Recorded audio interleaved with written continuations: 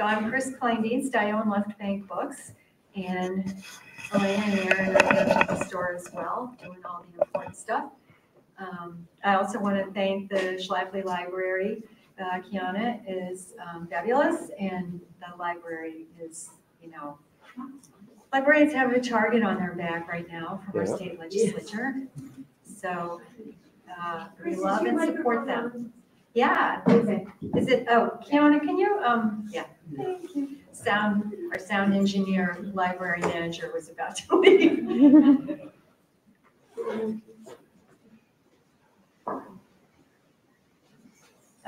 Is this any better? Does this work better? Okay. So yes, so as I was saying, librarians are badass and we love them.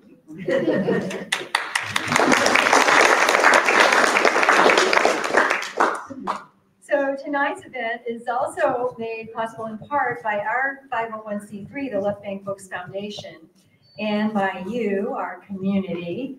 So with your support by purchasing books by the authors we host, we're able to continue bringing authors to St. Louis, both the ones you've grown to love and the ones you will grow to love. And you can further support our nonprofit work. We have a River City Readers program that brings authors and free books to St. Louis public school students. We also have our award-winning Literacy and Justice Project, which opposes book banning and gives away some of those banned books for free. You can do that by making donations. You can become officially a friend of Left Bank Books, and there's stuff at the table if you're curious. So thank you very much for making reading and books sustainable. It has been a month. I think we can probably all agree on that.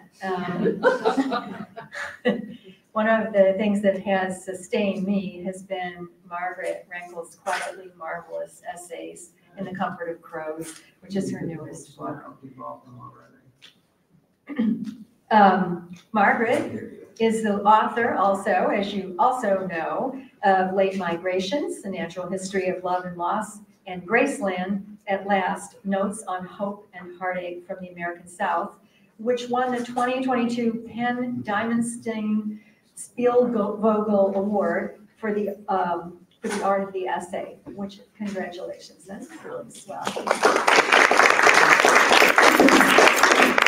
She's a contributing opinion writer for the New York Times, where her essays appear weekly, the founding editor of Chapter 16, a daily literary publication of humanities in Tennessee, and a graduate of Auburn University and the University of South Carolina.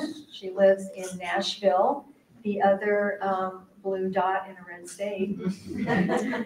So tonight, we're going to start, Margaret is generously going to read from her new book a little bit, and then she and I will have a bit of a conversation. Welcome, by the way, to our virtual audience behind the screen there. Hello. And then, of course, you'll have time for some questions. And let's officially welcome Margaret Renkl to St. Louis.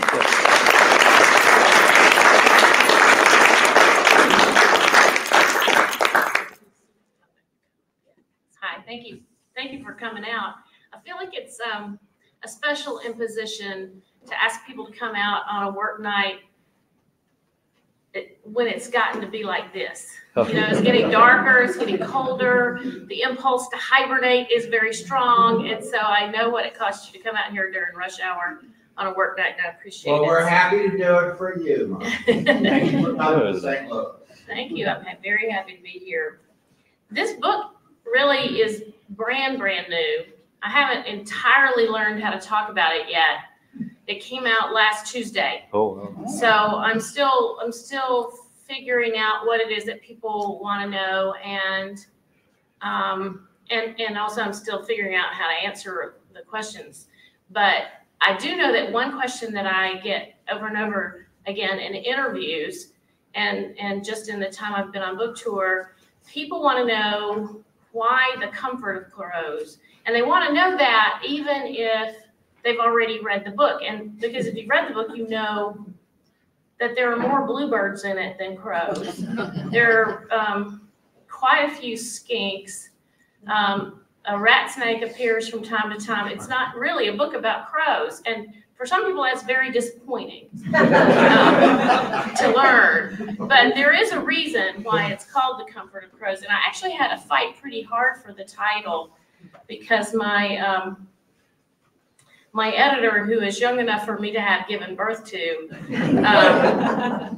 thought it sounded like it could have been part of the Game of Thrones series, a series which I have neither read nor watched 1 minute of on screen. So I can understand, and then I started looking, and yes, it actually does sound like it belongs to that series. And I can see why it might be problematic. But then I told her this story. Do y'all know the author Ruta Sepetys? Yes. She's from Nashville too, or she is in Nashville. And her first book is called Between Shades of Gray. And she tells this absolutely hilarious story about going out on book tour. The very first week on book tour, she's in an airplane, and she's sitting there next to a man. They strike up a conversation, and he says, where are you going? Are you going to see family? You going to see friends? She says, no, I'm on book tour. And he said, oh, what's the name of your book? And she says, Between Shades of Gray. And he goes, oh, my wife loves that book. And she actually thinks that the confusion may have helped sell more books. So I don't know if that's why I won this a dispute or not, but there is a reason why I call it the Comfort of Crows. And I thought I'd read part of an essay called The Crow Family. If you've got your text before you, it begins on page. The essay begins on page 45, but I'm going to pick up on page 47. Of all the backyard birds, the corvids, the crows, and the blue jays are most familiar to me. They don't nest in plain view as the bluebirds do, or stand on the fence posts and sing like the mockingbirds. They don't conduct daring aerial exploits before my very eyes, close enough to touch, as the hummingbirds do in summer. I love the crows not because they're exotic, but because they are kindred creatures. I see in them my own kind. Corvids are uncannily like us in unexpected ways. Ravens have been known to windsurf at the beach, holding a bit of driftwood in their feet for ballast. Crows will ride down snowy roofs on flat objects they put to use as sleds. Again and again, they haul their toy to the roofline and toboggan down the slope in what looks for all the world like playing. After they quarrel, crows take care to make up with one another, but they can recognize human faces and will hold a grudge against someone who frightens them or causes them harm. They can even teach their children to maintain the grudge, the corvid equivalent of the Hatfields and the McCoys. When a crow dies, other crows gather around its body to mourn, to bid their friend farewell. We don't know, but they are our nearest avian kin, living together in families, creating tools and solving problems, even in a way, making art out of found objects. They stalk along the ground as though they own the place, like certain people I know. Despite their legendary intelligence, I have the same issues with corvids that I have with raptors. I love them, but love is sometimes a struggle, especially during the breeding season when they poach the young from songbird nests to feed to their own young. During migration seasons, crows will devour the exhausted songbirds themselves. Nothing is harder to love about the natural world or the human world than its ceaseless brutality. But in winter, crows become my favorites again.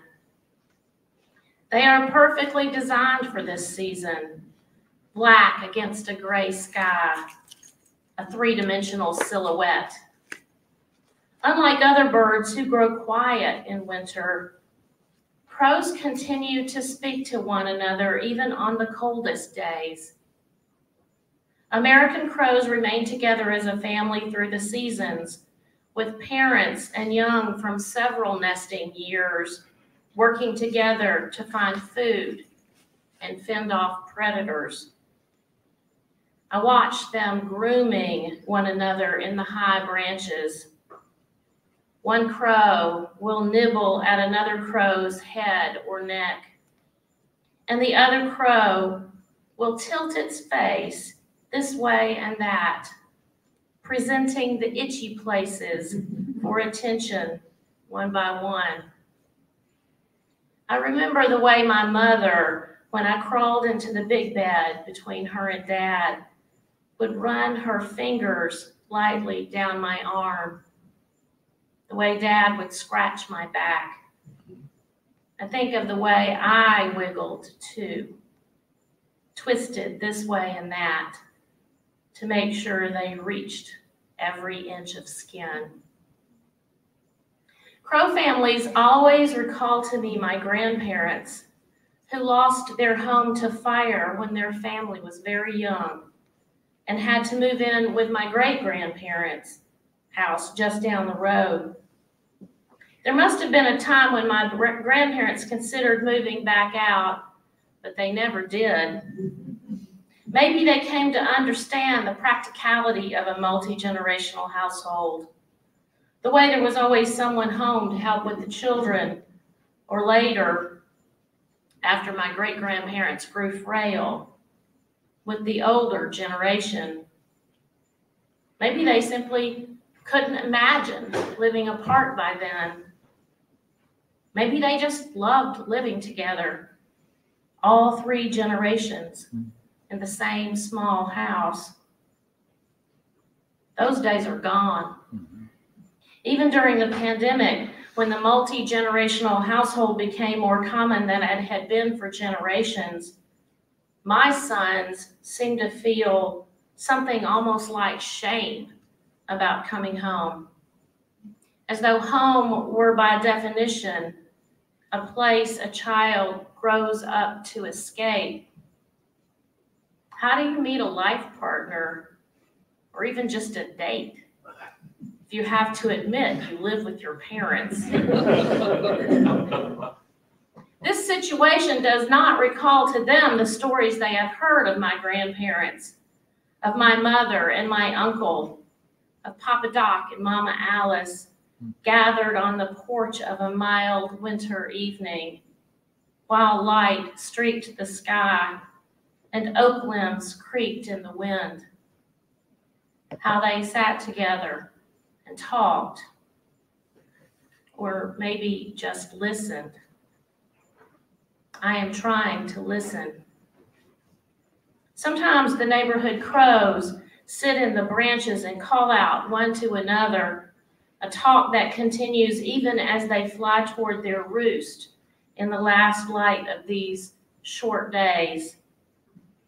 The crow's caw is recognizable to the human ear, but the birds actually have more than 20 different calls, not even counting the sub-song sounds they make, clacking and cooing and rattling and clicking. I don't know what the crows are saying to the other crows, but I like to listen in. It's a gift to watch them living their intricate lives so visibly while the trees are bare.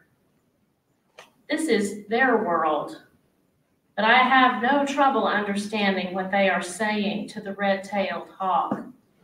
Away, go away. It may be their message for me as well. Thanks, y'all.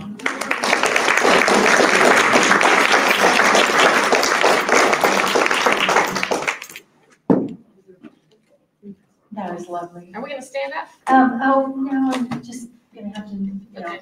we don't have a stage crew. Chris, the stage crew. Apologies for the lights, there's no control, there's something wrong with them. But I figure it's really, we'll live. It's just lights, right? It's just lights. And I apologize for having a plastic bottle of water. I don't want to, but I do. So, let me open it real quick here before I go. On everything.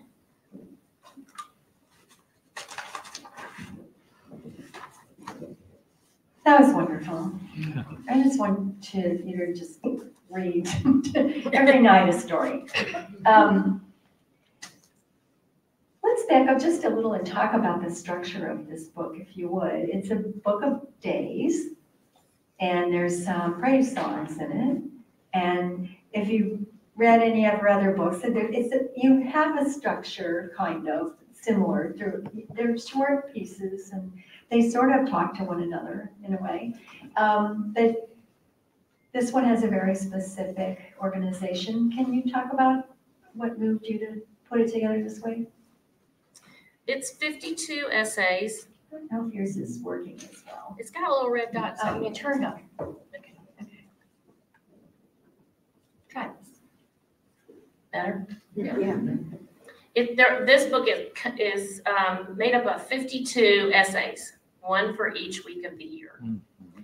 And then it has little, I don't know, like little lanyards called praise songs that occur randomly throughout, and are none of the praise songs are longer than one page. And there's both a idealistic and a very pragmatic reason for the praise songs, but I'll get to that in a minute. The structure of the book, this is the kind of thing that those of you who are writers, you'll understand what I mean when I say this is a gift from God.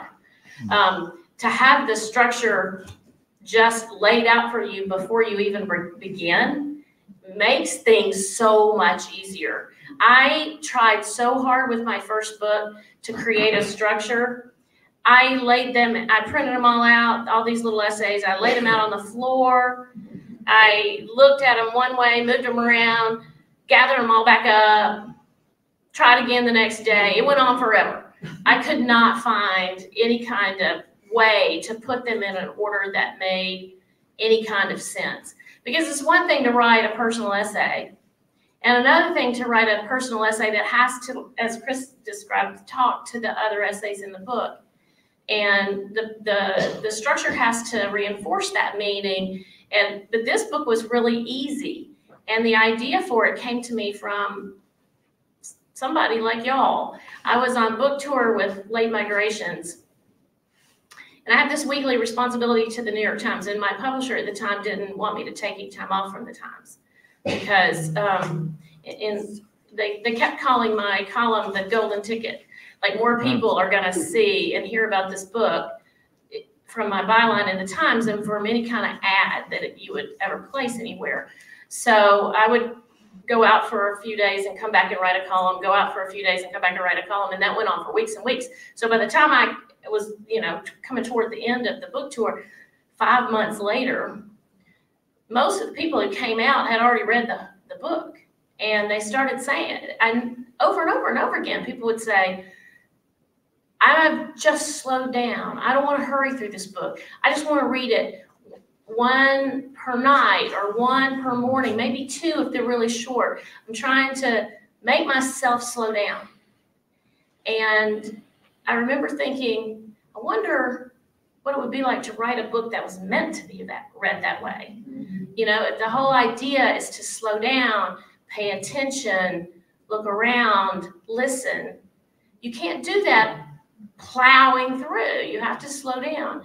And then one person actually said to me, it's kind of like a devotional. Absolutely. And then all of a sudden, I'm like 7 years old, watching my great-grandmother read The Upper Room. Right.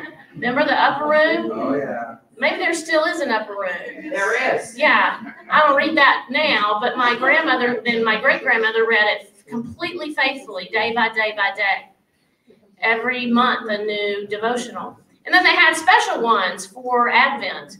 But I wanted to think, what happened with Late Migrations is sort of a family story interspersed with essays about the natural world that echo or pick up on events or themes in the human world. And also toward the end of that book tour, people were saying, you've made me pay more attention to the animals in my yard or nearby. And it's given me so much peace. And I realized I do want people to feel that. But I also want them to know the urgency that I feel, and that anybody who's paying attention is feeling right now about what we can do to save those creatures that we love. And I didn't feel that I was as direct about it in Late Migrations as I wanted to be. It's wonderful when people fall in love with the natural world. But the next step has to be, what can I do? And I thought I needed to be more transparent about that. But now we get to the praise songs. I didn't want it to be just a depressing book. I wanted to be happy and joyful. I wanted to convey the feeling I feel. Because even knowing what I know, I can't help but feel joyful at the sound of a bird singing or a flower blooming or the forest floor greening up in springtime. And so that's what the praise songs are. So they're very deliberate celebrations of that joy. That's the idealistic reason. The pragmatic reason is that when you want art to be in your book, and you want the art to, the designer wants the art always to follow on the left-hand side of the spread. What happens when the essay doesn't leave room for the art? Then you figure out, you throw in a little lanyard in there, pushes the text forward, and then lets the art fall where it should fall. So that's the totally pragmatic reason for it. That was a really long answer. I'm sorry. Well, we did come to hear you talk about the book. Well, you asked the hardest question right off the bat. Oh, well, really? Oh, wait, they're going to get hard. Well, possibly more incoherent is the thing. You know, the book is just such a, it goes everywhere. So, you know, one of the notes I made that in thinking about getting to ask you directly is that the dramas that play out in your bluebirds nest box feels like the metaphor for the human condition.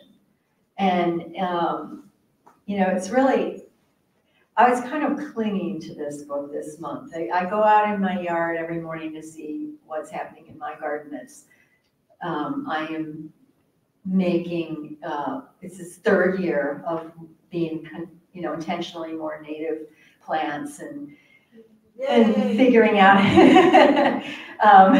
is that Jean back there? You know, so it's always an adventure, like what's going on out here and what am I going to find?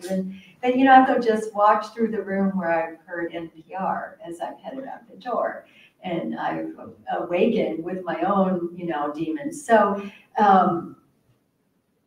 and I've taken to bringing your book out there with me, and I've literally been reading to this chrysalis that is there. And it just seems like, even though you talk about serious things, like little baby bluebirds get, you know, eaten by the rat snake or the wrens, is it? I forget which are the bad ones. They're not bad. They're not bad. they're bad. My husband says that too. Is that the good wren or the bad wren? And I say, No bad friends. Precisely. But it feels like it gives grounding. It's like, I don't know if this is really anthropomorphizing. I don't think it is. I think it's I think it's a different thing, but I'm wondering about that. Like how, are you conscious of like the multiple layers that are evoked by these stories? You know, that whole question of anthropomorphizing the natural world is one I really do struggle with, because in a purely, I guess, scientific sense about which I should not even attempt to talk because I have no scientific training at all. But it seems to me that the idea behind the accusation that a writer has anthropomorphized the natural world has to do with ascribing human motivations and feelings to wild animals. And I just think that's such nonsense, because it comes in some ways from the belief that we are exceptional, that we are ourselves as a species somehow set apart from the natural world, that our motivations are all reasonable and thought out, and that our behavior is always grounded by a plan. And you're chuckling, and I think you must surely be chuckling, because that is not our species. That is what we like to tell ourselves about ourselves, but it is not true. We are also motivated by our behavior is generated by hormones. Our response to the natural world is often very atavistic. We get our backs up because we feel attacked when no attack is actually happening.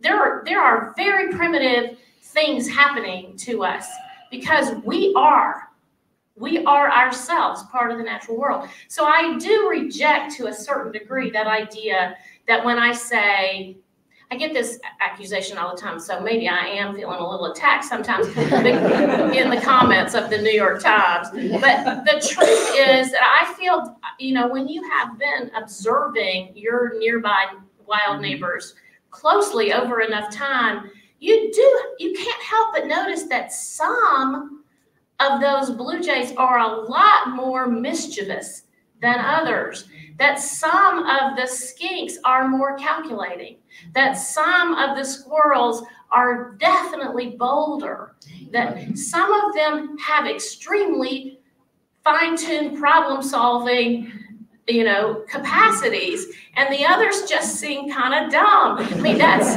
like us, so I do bristle a little bit about that, because I think that that question starts from a position that's a very dangerous one.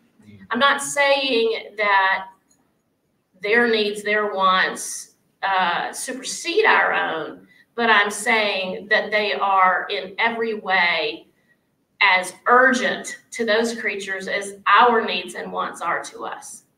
And I also think that we are really reckless metaphor makers as a species. Mm-hmm.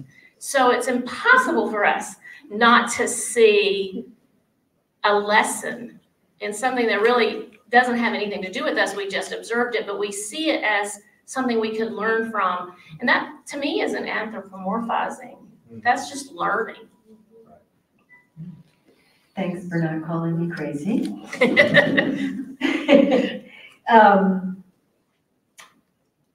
You share in this book various times when you were younger, like even when you were a kid, where you have tried interventions to save various creatures that have mostly not ended well.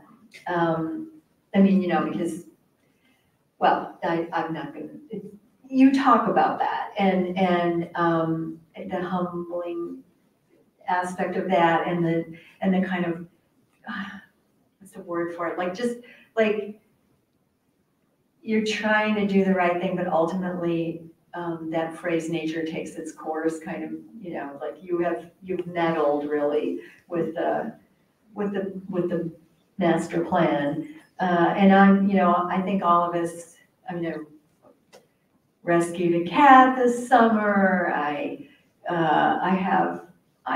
believe it is now resting in icy peace, my chrysalis. I left it last night. I did not bring it in because I had read your book, and I thought, I'm not going to make this creature's life work better. It's not, even if it does become a butterfly, a monarch in my house, it's too late for it to go to Mexico. It's not going to happen. So let somebody eat it who needs the fuel. But it's killing me. It's just killing me. So, but would you talk about that? I think we have a lot of us here who try to be nice. It's a very hard world for the tender-hearted. It just is. And there's a story I tell in my first book about when my middle son, the first and the third sons did not go through this, at least not visibly. But someone had run over a robin on the street in front of our house, and we were taking a walk, and my 3-year-old, who's now 27, but he said, what is that? And I said, it's a bird. And he said, no, it isn't. It didn't look anything like a bird. It was squished. And I said, but it is a bird. It's a dead bird. He said, that bird is dead. And then from then on, it was like off to the races. Like, this was an idea that he found so incredibly, incomprehensibly bad that it had to constantly be something that I ratified, like, all birds die? Yes, they do. All birds die. All dogs die. And it went on and on. All the people in the grocery store will die. And I think I don't know if it was because of that particular moment when he saw that dead bird, that it was his developmental capacities had just gotten to the ability where he could kind of comprehend the idea of something like death. But he just found it absolutely unacceptable. And it is unacceptable. We can't help it. But I don't think there's anything wrong with wanting to help, even in the face of something that's incontrovertible. The problem is when what we want to do is help because we've picked a favorite. There's a story in the book. I'll just go ahead and warn you about it, so when you get to it, you can skip over it if it's too painful. But someone I know told me a story about watching a rat snake climb the bluebird box that she knew had baby birds in there, and she went out with the hedge clippers and cut that snake in half. And I just, that story has haunted me, because the rat snake, why do we prefer the bluebird over the rat snake? You have to ask yourself that question. Why the rat snake is just hungry. There's no evil to it. The bluebirds are going to immediately start building a new nest. That's what they do. They have, in my yard, 4 or 5 clutches a season. The world would fill up with bluebirds so soon if there weren't predators. This is how it's all worked out, but it is so painful. For me, the line has always been, I will intervene if what's happening is unnatural. It isn't part of a natural system. So if there's a feral cat in the yard hunting a bird, that's different. House cats are not part of any natural system. And animals did not evolve to evade house cats, because there are no house cats in nature. So that's one thing. But the problem with the 21st century is that it's so hard to tell now what's natural and what's something we did in a wrong-headed way. The truth is, no good could have come from bringing that chrysalis in, because there would be no flowers for that butterfly, because they're going to die at the same, But I had that same conversation with myself right before I left, because there are Gulf fritillary chrysalises still in my passion vine. but there's nothing to be done about it. It got cold, winter comes. I think that's a good distinction about is it something that was our fault to begin with in a way? Or not even necessarily our fault. Like if a bluebird nests in a box that you put out in the middle of your yard, there is nothing in nature that is natural about that scenario. It's natural in the sense that you put it up there because you're aware that native natural nesting sites are imperiled in our, take the chainsaw out world, but it's not natural in the sense that because it doesn't have any disguises built in. So I always put a snake baffle on the pole not because I have anything against the snakes, but because that those baby birds are sitting ducks because of where I put that box and the fact that it is a box and not a woodpecker's hole in a tree with all kinds of built-in camouflage. So your baffle is actually the thing you're doing because you attracting the. I mean, you can see that this is you need a philosophy PhD to sort through all of the kinds of things that can rise up in the quandaries that can arise in this situation. Yeah. So taking it to maybe a broader lens, though, you said something. I think there were a couple different interviews I watched with you, but one, you said we don't work to preserve what we don't care about, and then talking about I think in the bigger sense, to get people to be aware of the world around us, the natural world, the stuff that is imperiled by our reckless growth, that like you said, that we're convinced when we are moved more often than when we are merely informed. And I think this is a PBS interview you did you were talking about your book, I think, and the way you write is how it's different than just a scientific listing of the things. I remember now what I was trying to think, when did I say that? And I remember exactly now when I said that, because it was an interview with Jeffrey Brown for PBS, and he said, you write personal essays, and I said, that's true. And he said, why? Like why should anybody care about what happened to you in your backyard? Which is a classic kind of true journalist's approach to this question. Why begin with a story? And that's the answer that I gave. That I begin with a story because I think that we are storytelling creatures. I mean, there's a reason Jesus taught in parables. We pay attention when our imagination is fired or our moral faculties are engaged. We are much more apt to say what we love than what we've just observed. I don't love, there's no polar bear in my life. And so I can go a whole day without thinking about how sad it is that there is almost no chance that polar bears will survive in the wild. They can't. They need ice, and the ice is disappearing. But I know that the flock of cedar waxwings that comes to my American holly tree in December is growing smaller with every year. I know that. I feel that. And so I don't have scientific knowledge. I don't have an icebreaker ship. I don't have very much to offer.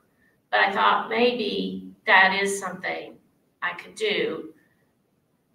Maybe there's a chance I can make some readers love what I love. And if they do, maybe they will feel moved to do something. There's so many ways we cause harm without knowing that we're causing harm because we have no idea who we're harming. You know, for years, I took the broom and I swept the cobwebs out of the window frames in the fall. You know, it's not for nothing that fake spider webs decorate everybody at Christmas time. It's because this is spider season. I mean, the spider webs are everywhere. But when you do that, you take the egg sacs with them and you destroy the egg sacs, trying to make a tidy house. So much harm that we do is in our own immediate habitats is just in the service of tidiness. It's not because someone's hungry. You know, I'm not even addressing the question of what to do about insecticides in agriculture. I'm just saying, why does your grass have to be a putting green? That's not that hard. That's right. You know, just in fact, it's so much easier to do good than to do harm. Well, that's what's so beautiful about your writing is that we are storytellers. We need stories to understand everything, and as opposed to only, you know, scientific recitation of facts. In writing school, there's like, you know, there's that's what happened. That's sort of science, and then there's but what is it about? And that's what gets to the heart of the matter, and that's the story, and that's what we need to put things in context, or that's what moves us. You're like, this is, in terms of activism, you're a cultural worker. I like that so much. Instead of just an ignoramus who doesn't know science. Yeah, I wouldn't be so hard on yourself. No, listen, y'all, I had to drop out of Biology 101 twice in college because I could not get respiration. Like, I could not. But I made an A in environmental biology, if that makes you feel better about it. Well, yeah, it does, but no. Yeah. I'm wondering, I'm sure some folks have some questions they'd like to ask. And was that an immediate hand? Yeah. All right, may I call on you? Sure you may. Okay. Everything you're talking about reminds me of being a lifelong second grader, in that there are questions that I see and you bring them up that I don't know the answers to, and I don't know anyone who can give the answer. But there's one topic set that seems to apply to almost everything you're talking about, and it's two words that are familiar to psychiatrists and psychologists, and the two words are nature and nurture, and finding out how they affect one another and how much attention should be given so that the two of those can combine in a way that makes sense. And I hear that coming from you because you keep talking about the things you don't know and the things you do know. And does one apply to the other? And how should we, if we don't know something, should we look at that? Because sometimes we don't. Does that make sense to you that you're doing things like that? I don't know. I don't, that nature nurture thing, I don't know that. I agree. I don't think anybody's ever going to answer that question. It's probably some of both always. But did it turn itself off again? Yeah, it's red. Now it's green again. You know, the climate scientist, Catherine Hayhoe, she lives in Lubbock, Texas. She's married to an evangelical pastor, and she's one of the premier climate scientists in our country. And she tells a story about giving a talk to a group of students, a big auditorium full of students, and somebody raised their hand and said, "Are you a Democrat or are you a Republican?" And she said, "I'm a Canadian." But she can't understand how these questions became so politicized in our country. But she makes a distinction between people who are worried about climate change and biodiversity loss and people who are worried about climate change and biodiversity loss and activated to do something about it. And most people now are worried. The polls show that people are worried or very worried about it. but most people don't know what to do about it. And she says that if you give people the tools to do something about it, if that just means talking to somebody about something that is going to be hard if we don't address this. Are our kids going to be able to play soccer anymore in Texas if it keeps getting hotter and hotter? And I think that's such a good distinction. Not so much that are we motivated by nature or more by nurture, but what can we do? Because for me, every time I've figured out something to do, no matter how small, it's made me feel so much better. It's made me happier. It's made me feel hopeful. So I plant my first pollinator, small pollinator bed with just the basic stuff you can get from Home Depot or Lowe's, because there was nowhere else to shop, because people haven't been going to their garden centers and saying, I want native plants. I want native plants to feed my native wildlife. And so just like creating a market for something does good. But you plant those coneflowers and you see the bees getting the pollen, you see the butterflies getting the nectar, and later you see the the goldfinches hanging on it while that coneflower is waving around in the wind like it's a bucking bronco picking out seeds. And you just are thrilled. Like that, none of that would have happened if you hadn't sought out purple coneflower and planted it in your yard and not sprayed it with any poison. It's just so simple. But the thing is, it's a ladder. Like there's no point. It's kind of like they talk about, speaking of psychology, they talk about, I can't remember what it's called, but no matter like that, people get trapped in this cycle of achievement where if they get to a certain goal, then they, instead of luxuriating in that triumph, immediately looking at the next rung up on the ladder. But this is the good kind of ladder. Like you plant the purple coneflower, you go, I wonder if I put milkweed out there, if a monarch would come. And then you start reading up on monarchs, you realize, oh my gosh, I live in the middle of a major migration corridor for monarchs. Any milkweed I put out there is going to find a taker. And then you look out the window and there's a monarch and you're just like, happy. Let's see. Let me go with you first and then in back. You'll be the second one and then I'm right in front of you, yes. So I was just really struck by this idea of slowing down and looking in your backyard, and it really reminds me a lot of the pandemic, when a lot of us were forced to slow down. Instead of going into the office every day, my office was my breakfast counter, which looked into my backyard. And so it kind of forced me to be more in touch with what was going on in the backyard and really focused on my immediate surroundings and environment in a way that I hadn't before. And I just wonder, do you think that the pandemic played a role in this work at all? And did it force you to slow down? Or and do you think, I'm wondering if it had, I know that the pandemic had a temporary improvement on the environment because people weren't driving as much and weren't going out. But I'm wondering if I feel like we've lost that message as we've kind of moved away and things have opened up again. Is there a way to hold on to it? Well, it has to be an act of intention, I think, because it's true. It didn't really change anything about me except that there were people in my workspace for the first time. Like I've been working from home for 27 years, but then my husband was teaching from home. My two younger sons were home Zooming with their offices.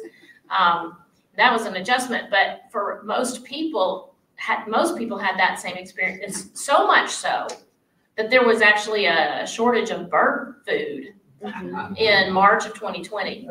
Like so many people had ordered. Partly that was the supply chain issues that but it was also because there was like a massive run on bird food. And, there was bird food price gouging. in March 2020 because so many people wanted bird food. But the other things I think that we were disenchanted with our screens during the lockdowns. If your entire workday was in front of a screen, at the end of the workday, you did not want to turn on the TV.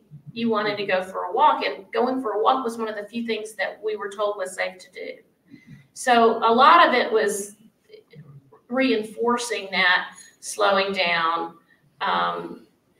observing, and I got to where I couldn't even go to my favorite trail because there were so many people on it. They were spoiling the experience for me.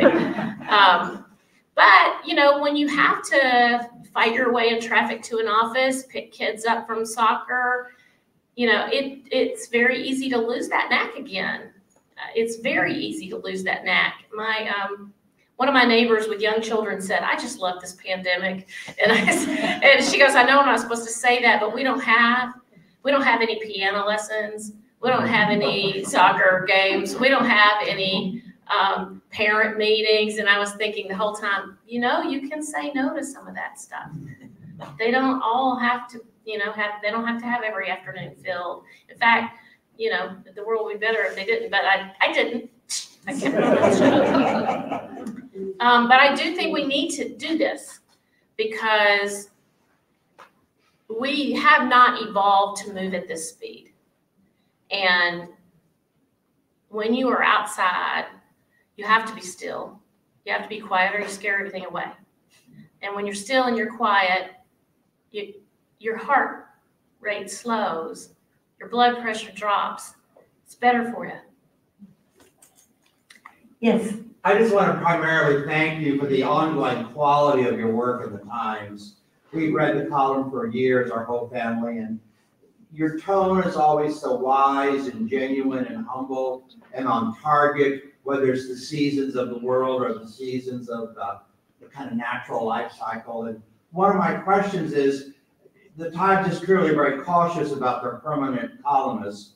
Is post-pandemic, is there any collegiality or cross-fertilization, or do you actually meet occasionally in New York to engage each other? I mean, what is that like for you to kind of be part of that high-quality stable and be a different voice, but a high-quality voice? Is there any kind of peer connection, or can you speak about that a little bit?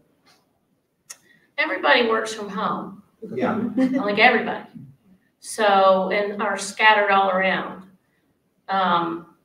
So you never meet in the city. But I have to say, I have to be very clear about something. I'm not a columnist.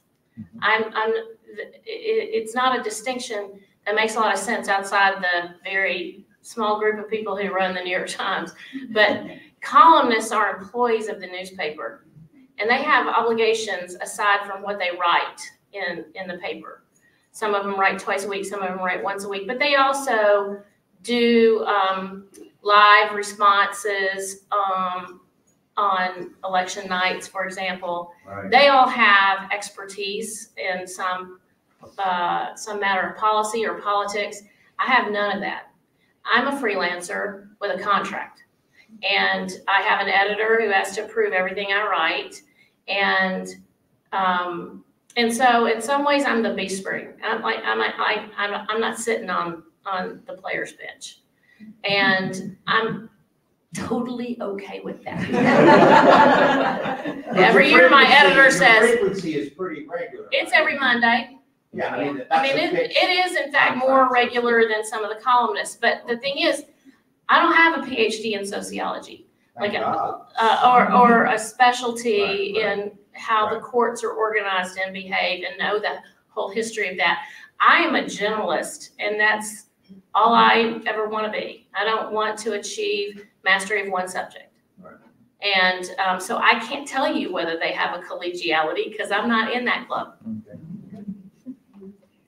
One more question, yes. Oh, okay, well, maybe if we have. I'll promise to answer faster. Okay. Oh, So we can do all three. yes.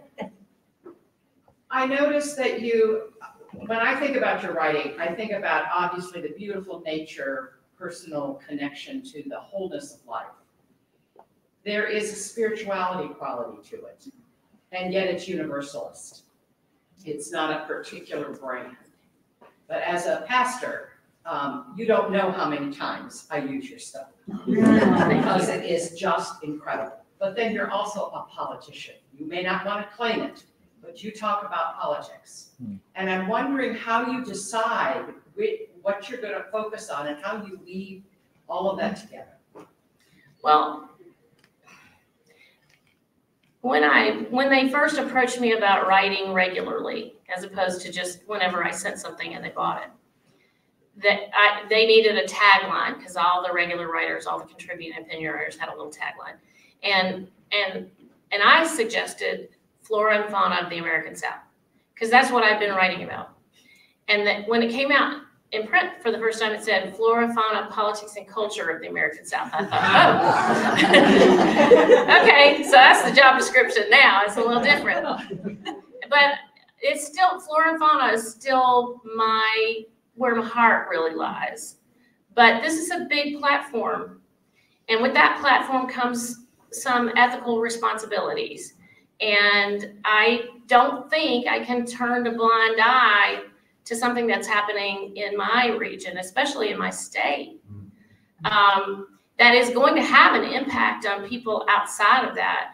Gun laws in Tennessee don't affect just people in Tennessee. Even if you don't ever set foot in the state of Tennessee, our gun laws allow people who own guns in Tennessee to ship them to California off books without a background check to anybody who orders one. There are all kinds of loopholes like that that affect the rest of the country. And so I do think it's my responsibility sometimes. You know, if I can see that nobody else is going to do it, then I have to do it. Thank you. Hold on just a second. We got, well, can you guys get on the same page maybe? I'm a physician, and I'm happy to talk to you about respiration. The part I was having trouble with was the plants. Do you know how plants do it? No, really, I do actually know how it happens now. I just maybe at age 22 wasn't quite ready for it. Mine's quick, but you hit my guilt with sharing my house with the spider webs.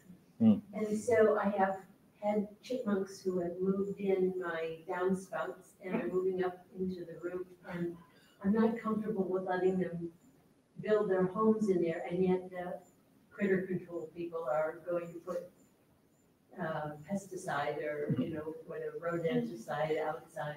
Don't do that. There's the rodenticides that are being used today are many thousand times more powerful than the rat poison that you all probably grew up with. And it enters the food chain. It's much more humane, and it's much safer for the world to just trap them and kill them. But here's what I would urge you to do. Let them stay for the winter and then help them move out. The best thing to do with unwanted housemates is to figure out where they're getting in. Oh, I know where they're getting in. And stop it. Yeah, right. The downspout has a black rubber tubing that comes out, and they've nibbled it and got right out. But they don't, I don't think you have chipmunks, honestly. Chipmunks burrow underground. But if they are chipmunks, I can see them. they won't stay. They really won't. We have squirrels that occasionally decide that our attic over our bedroom is the exact perfect place to store their acorns for the winter. They always leave and forget the acorns are there. It really has never, ever been a problem. I just do nothing. Nothing is so easy to do. You just don't have to. It's just you decide. They can't charge you for it. There are, if you ask around, if you call a local wildlife rescue organization, they will know the name of a critter control that does a humane removal. And by humane, I don't mean trap it and take it out to the woods. I mean, find out whether it has young, which it won't this time of year, but, and patch the hole and get rid. So.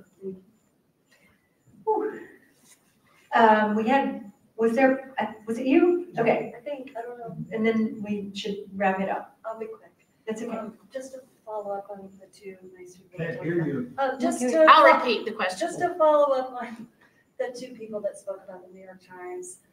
As a a fellow Tennessean and mostly displaced Southerner for most of my life, I so appreciate what you have had to learn, what you said about politics and culture in the South, because it's hard to defend Southerners sometimes when you live elsewhere.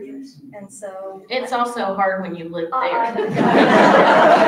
No, for sure. There's a lot not to like about other parts of the country as well. But, you know, I appreciate you so much, and I look forward to both these books. I think they're great. So thank you.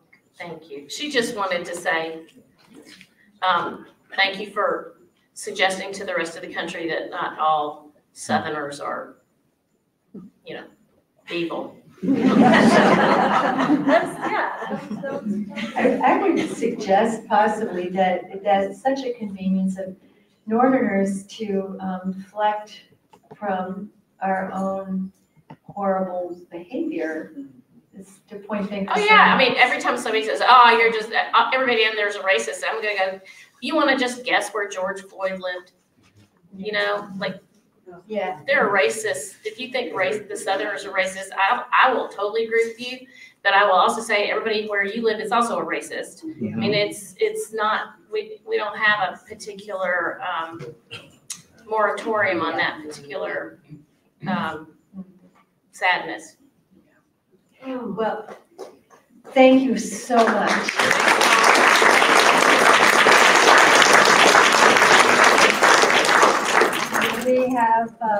We will move you to a table. I think maybe over here it's easier for audio.